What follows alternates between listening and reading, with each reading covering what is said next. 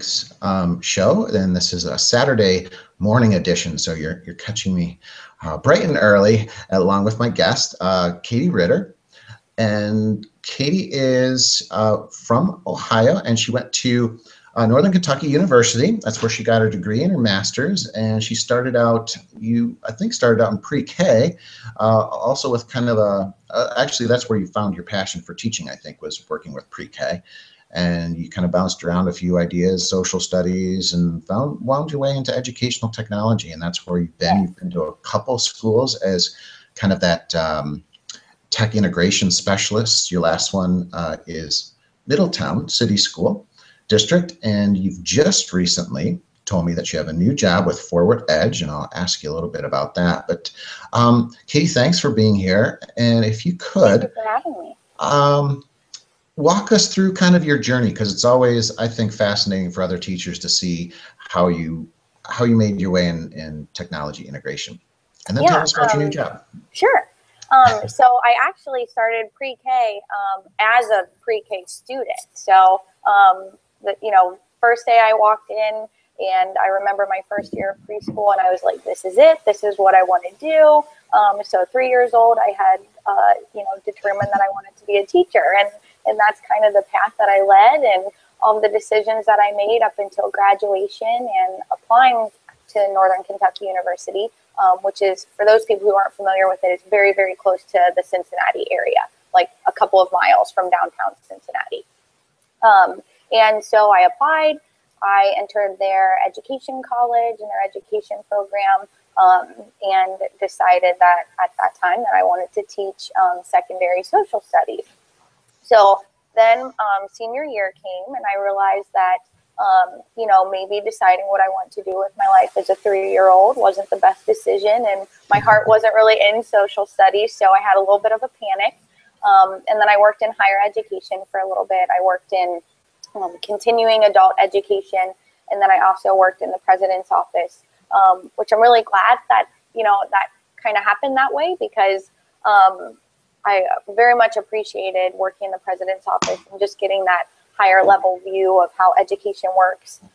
And so I think that's helped me a lot for the roles that I had after that. And while I was working in the president's office there, I decided, did a lot of soul searching, a lot of investigating master's programs, because they helped pay for it. So that's kind of what boosted me into starting the degree program. So that was a good kick in the butt for me. But so I started looking into it, and, really doing a lot of soul searching. And I realized that, in my undergrad, my favorite classes were those technology integration classes, and how do you incorporate technology into the classroom when you're teaching. So that kind of led me into looking into degree programs. Found the degree that I wanted. They actually offered it at the university that I was working at, which was NKU. And so then I started my master's in education and instructional computer technology. And after I started the degree program, a position became available where I did my student teaching in my undergrad at McNicholas High School, which is a private high school in Cincinnati. So I accepted the role as director of educational technology, and I was responsible for overseeing the student help desk and leading a class for the students there who took a class on how to troubleshoot. They were a one-to-one school, so we pulled in a lot of students to help us do, fixing the hardware and all of that. So I oversaw that. Then I was also responsible for professional development with teachers, and actually teaching them how to use the tablets effectively and the software and different things that we had with the students. And I did that for a few years. And then from there, I went to Middletown City Schools, which is in Middletown, Ohio. It's in between Cincinnati and Dayton. And I was a district instructional technology specialist. I also oversaw the website, was another piece of my job, the district website and all the schools' websites. But I worked primarily focused on grades 6 through 12. And, I'd be the contact for all of those grade level teachers to help them, and then did a lot of, K-12 PD days and different things like that. So from there, I accepted a position with Forward Edge, which is a technology solutions company in the Cincinnati area. We work all over schools all over the Cincinnati area, a little bit in Columbus, breaking out into a little bit Indiana. And the company started as really, networking and managed services and video surveillance and hardware purchasing. And so they brought me on the team to kind of help them come full circle now. They take care of all the back end and the hardware purchasing. And now I'm going to kind of come in and help make it full circle to help with teachers with technology integration and help districts assess where their teachers are and kind of help them come up with a plan to train the teachers and make sure that they are effectively using technology with their students. So I'm really, really excited about that new role. Well, it sounds like it's kind of tailor-made for your talents and your experience. So it sounds pretty exciting. Yeah, there will definitely be some challenges, but I'm excited about that. So excited for the new challenges. Great. Yeah. We met at the OETC conference, and afterwards I came across your blog, and I was really just blown away by how well it was written, how well you kind of captured the essence of the conference. Well, thank and you. Your blog is, I think, Talk Tech with Me. Is that? Yes. Okay. Can you tell us about your blog? Because even when I was talking to the keynote speaker, Vicki Davis, she talked about, and even I think Richard Byrne talked about how blogging is really an essential piece for teachers, because it really it develops a lot of tech skills within just blogging, but it also really gets you to focus your writing and your thinking about ed tech. So can you talk about your blog and tell about maybe what platform you use for it, how you created, and just blogging in general? What are your thoughts? Sure. So I started blogging, I think I started while I was working at McNick is when I actually finally started it. And I think we can all remember back to our education programs when we were in college and, did I lose you? No, I'm here. I was trying to share your blog while we were doing that. Sorry. So I'm gonna just, my screen went black, so I thought I lost you. I was trying to do a screen share to show your blog. I thought I had it all ready to go. So you keep talking, and I'm going to try and find your blog. So okay.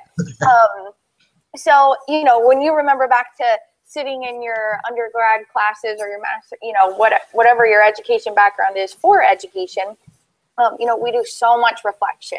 And I can remember being 19 and 20 years old, like, okay, I'm sick of writing about this. I'm sick of reflecting on it all. But now actually being in the field and being in the profession, I found that it is really, the blog is kind of my biggest way to, not only reflect on what I've done, like different PDs that I led, what went well, what should I improve on, but I can't tell you how much I refer back to my own blog about, for instance, like for the OETC conference, I've gone to ISTE the past couple of years, and I've written blogs about my experiences there.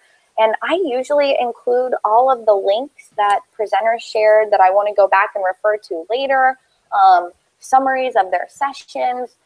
I remember for Adam Bello's keynote in San Antonio at ISTE a couple years ago, I wrote a blog specifically on that keynote because I was so blown away by him.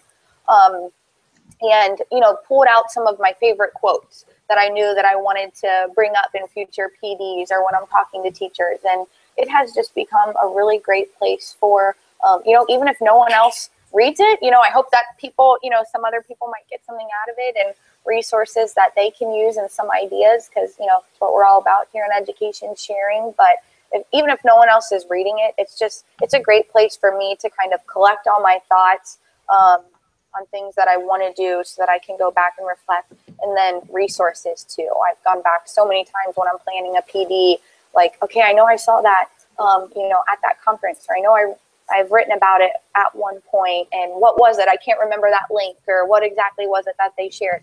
So it has served as, almost like my public storage place for things that go on in a way. And I think it's so helpful, and I know that especially now with, all the testing and especially in Ohio with, when educators start out, they're in the rest of the program, and, that's very demanding, and all of the evaluations. And I know that teachers now just feel so overwhelmed. But I really think if it's not a blog, I think you've got to have somewhere where you can store those things that you come across and that good stuff that that you're going to want to use again. and even potentially that you don't know that you're going to want to use again in the future. I ran across that where I'm like, thank God I wrote that down in my blog, because I would have never found this resource again had I not included it in that blog post or something. But I really do think it's so important that we are reflecting on what we're doing, and we're not just teaching or doing the same lesson for 20 years, but we're teaching 20 different lessons each year for the 20 years, or however that expression goes, that we're not just pulling out the binder and doing the same thing every single day, that we've got to change with the market, with how the times are changing, and we've got to keep evolving ourselves. So I think it's important for teachers and all educators, principals, people like in my position as instructional technology coaches, we've got to reflect, and we've got to have some place, whether if you don't have the time for a full blown out blog, it doesn't have to be fancy, but if you don't feel like you have that commitment, you've got to have something where you can keep that stuff together for yourself.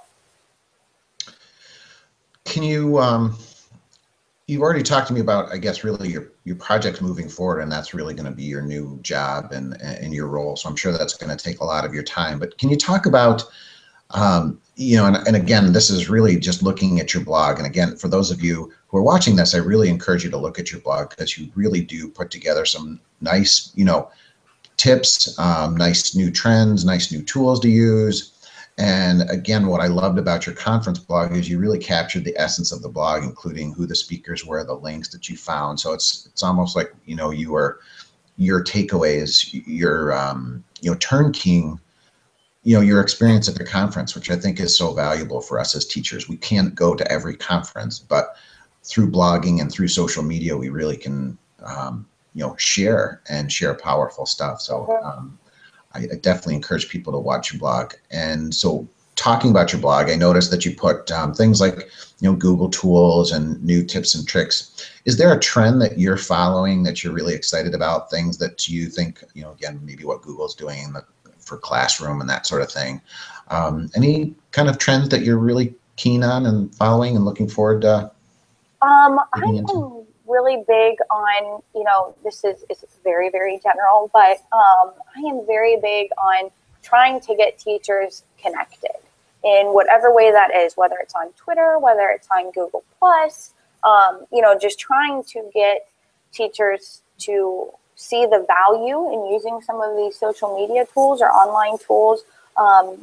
Things like even now just watching a Google Hangout, a recorded session or a live session, just as, almost like a webinar in a sense, where they can get these resources. There's just so many, every day you feel like there's something new coming out. And the value that I have gotten by getting myself connected, not just through the blog, but actively through social media, has been invaluable to me. And I people joke, but I always tell people, I'm like, I swear I wouldn't be where I am in my career if it wasn't for Twitter, because I wouldn't have made the connections. I wouldn't have found out about, things going on in other area, at other schools in my city, in the state, and across, the entire country, and even, places like in Australia and in other countries even. So my big thing is just always trying to get teachers connected, and how can I make it, what tools are coming out that will make it easier for them to get connected, so they don't feel like, they're spending hours and hours trying to get something up and to maintain it. But, what's going to make it easier for them? How can they get connected? What are the latest ways that educators are connecting? And so that's really a big thing that I try to follow, and just trying to constantly, get how do you make the teacher want to invest in themselves and want to put the time in outside of their normal school day, outside of the grading and things that they do outside of just the school hours and things like that. So that's really the biggest things that I'm following. And then just always, I've always got TweetDeck open with 50 different columns of hashtags and topics, just to kind of try to stay on top of it and always try to see what's really going on out there. I think, and then, kind of specifically for the classroom, one of the biggest things that I've kind of been trying to educate myself on and stay on top of is really augmented reality and a lot of gaming and education. And by no means am I an expert in either of those areas, but those are kind of two areas that I really think are going to get big. And I think that, you know, educational software companies are seeing the value in how those types of programs can really educate students, and they get them actively engaged and involved and excited about whatever it is that they're doing in the classroom. So, you know, I've been seeing a big shift in a lot of the software companies really making it, you know, more of like a gaming environment, more specifically even than the augmented reality, but very much the game environments for themselves. You know, in the classroom, I think one of the big things that I've been trying to educate myself more about and kind of stay on topic or on top of augmented reality, because I think that the technology, you know, I think that's a little bit down the road, but I think that the technology is going to be there to really make some awesome educational experiences for kids. And then also even more so, and I think it's already here, and I think it's going to be huge, is really the idea of gaming and education. And I think that software companies have seen the value in that and seen how engaged kids get when they're, you know, and doing more of a gaming environment instead of just your traditional drill and kill kind of stuff. But actually making them like stop and think in the moment and have to make choices, and points and reward systems, and badges, and all of those ideas kind of go into this gaming, you know, gaming idea. And I just think that software companies have seen the value, seen how engaged kids get, and they've taken advantage of it, and they're starting to develop programs that kind of embrace a lot of those characteristics. And I think it's going to be huge. I don't think it's anywhere near what it's going to be yet.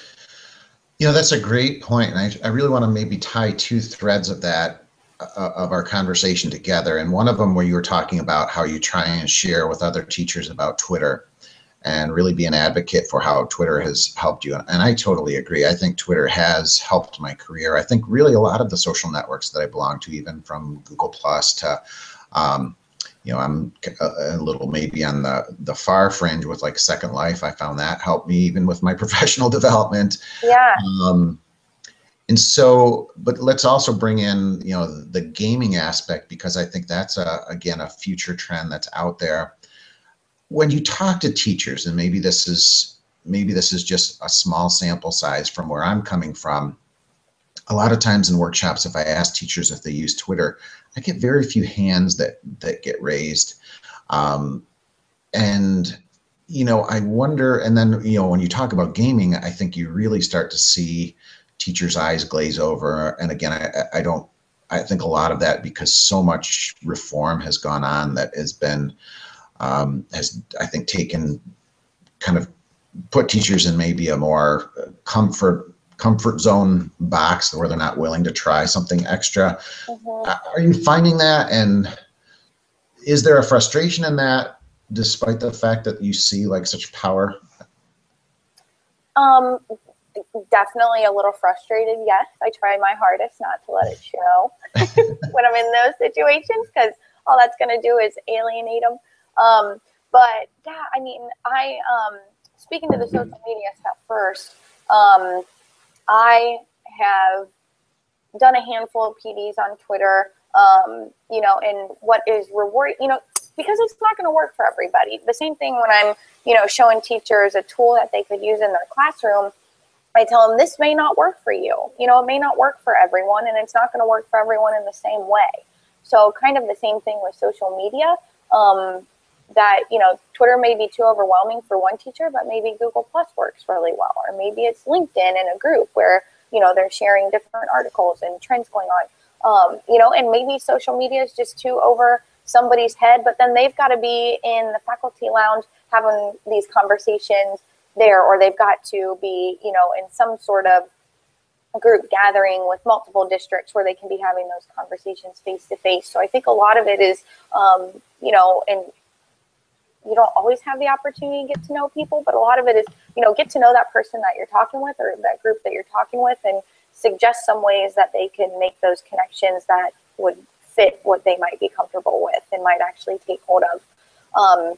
And one way that I tried to do that with Twitter specifically, and I'm actually presenting at ISTE this year in Philadelphia about it, a poster session about, I did a district-wide Twitter contest. So kind of pulling in that gaming piece to it, where every day, I tweeted a challenge that they had to complete on Twitter, and it was every day was something really simple. The first couple of days was just create an account, follow someone, retweet someone, follow 5 people that you don't know, not from your school or the district, but who also teach the same subject. So just really, and then they had to start actually sharing a resource. One of the challenges was like tweet a link that has to do with the subject that you teach or something. So kind of helping them see how Twitter can become a resource, where we started, and they came to the PD session to learn about Twitter, and we set up their accounts there, and then actually going through the challenges so they could see the value and how they could use it in education. And then there were prizes at the end, and every day that they completed one of the tasks, I was keeping track of it with our hashtag. They had to use the Twitter challenge hashtag in each of their tweets so that I could keep track of it. And then they each got a point each day. And just every time that I've either done the PD or from that district-wide challenge, it's always rewarding, because you always have a handful of people who say, I really didn't think I was going to like this. I thought it was just people talking about the coffee that they had in the morning, or what they had for breakfast, but I really saw the value, and I really see how I can utilize this now and how much value I can get out of this. So that's always rewarding to hear that at the end, like, okay, it was worth something. It was worth those frustrations. But I just, I think it's all about baby steps with some of this stuff and trying to tailor it to what would work for them. And with the gaming aspect of it, with kind of that side of it, I remember I was skeptic at first. So I always try to keep that in mind.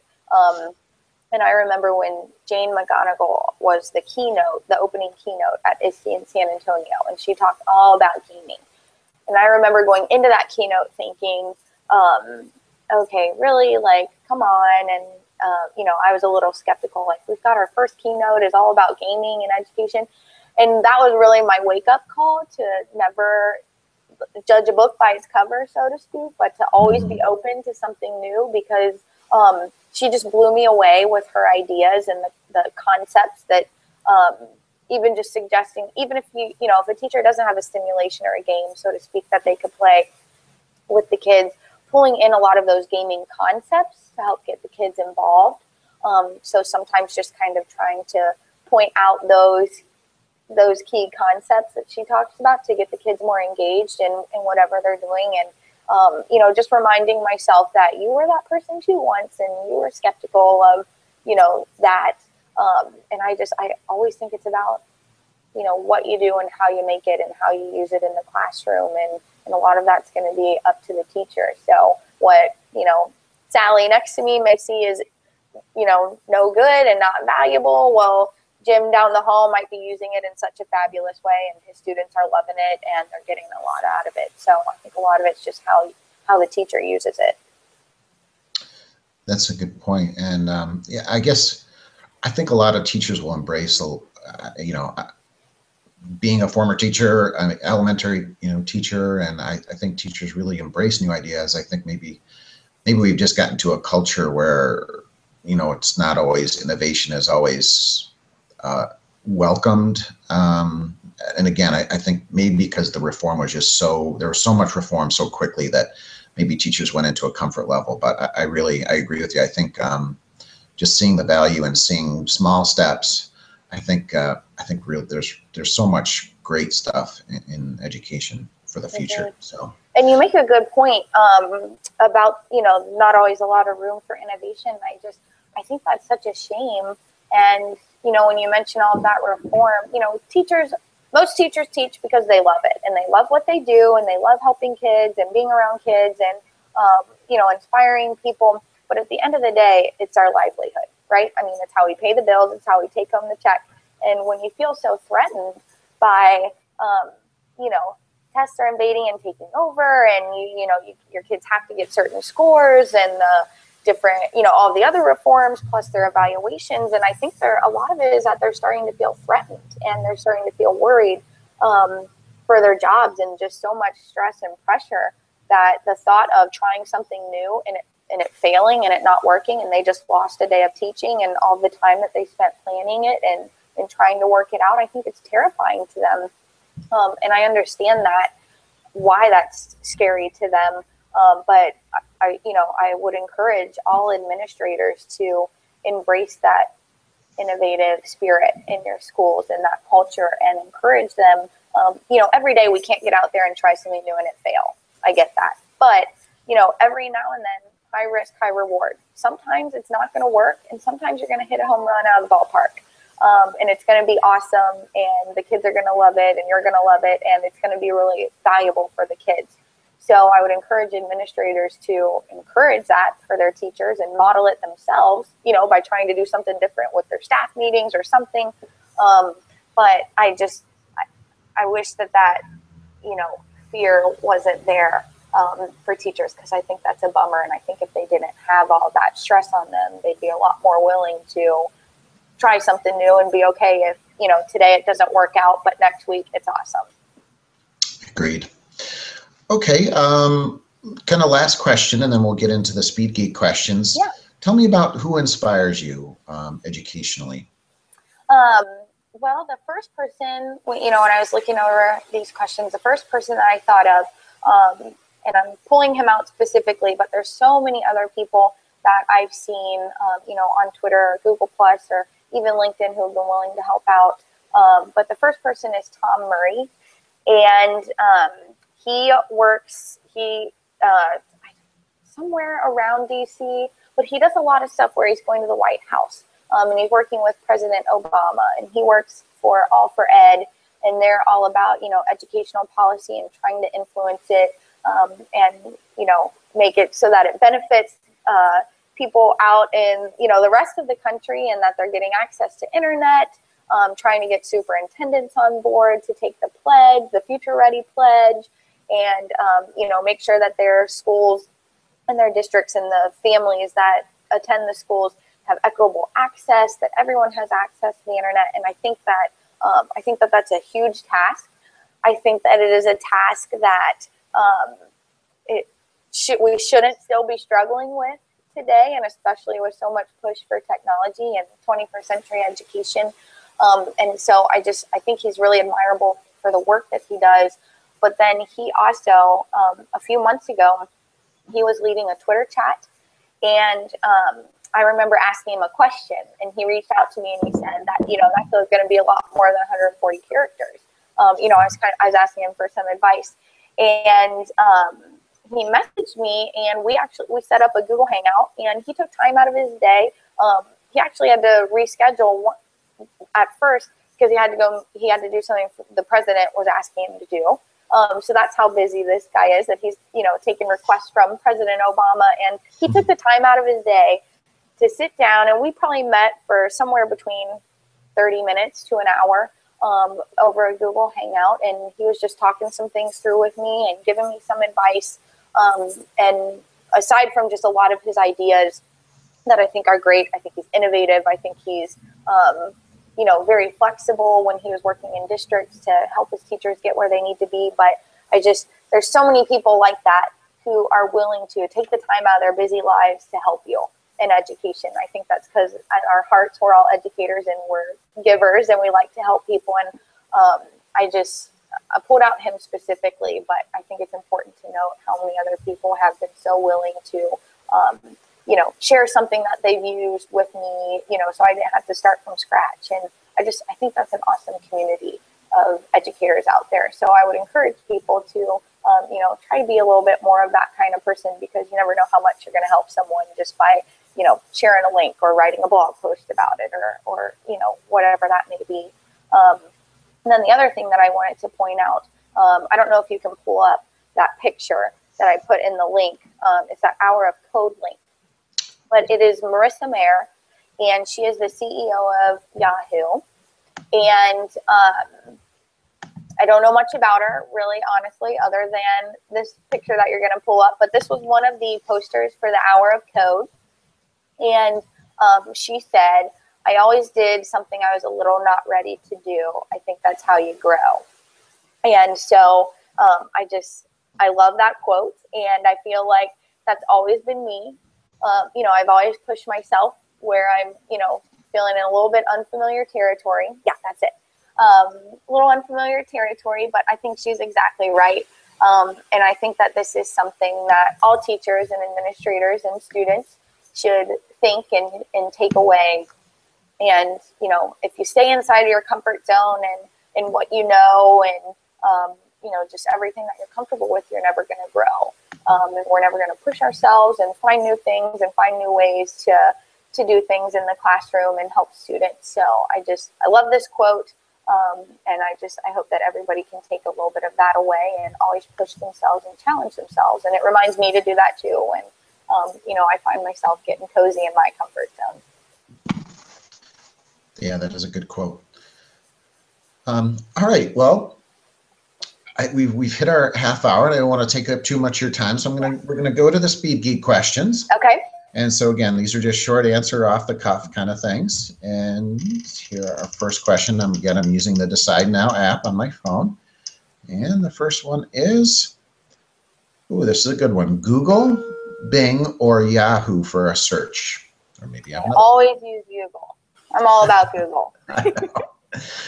I love Google too, but you know, Bing is not a bad little search engine. You know, Yahoo's been pretty solid too, but if there's one alternative that I'll go to outside of Google, Bing's getting there. It really is. Yeah, I think I'm a little closed-minded on that one. I'll admit that. But yeah, I'm all about Google. I'm in Chrome. It's convenient. So it is. It's a great search engine. Yeah. All right. Well, this one, favorite educational blog. Tough one, I'm sure. Probably Edutopia. I love Edutopia. I think that they are, you know, they are the model for educational blogging resource. So I love them. Yeah, and they put together a lot of different things. They're not just a kind of a one focus blogs. They really do. You're right, they do. And I think Vicki Davis writes for Edutopia, if I'm not mistaken. I think so. All right, and the last question is, ooh, this one's a really tough one. Star Wars or Star Trek? Star Wars. Okay. Awesome. I'm with you too. All right, well, Katie, thank you so much for taking your time. And I think you represented your point earlier, is that, and that's what I really did this show for, because I wanted to bring the fact that there's great educators out there doing great things, and people don't always know about them, and yet they're so willing to share and be a part of a great conversation. So thanks so much. And we'll keep in touch, and I'll see you at ISTE. I'll be in Philadelphia. So absolutely, make sure awesome. I see your poster session. Great. Thank you so much for having me. I appreciate it. Good luck with that new job. Thank you. Have a good one. Okay, you too.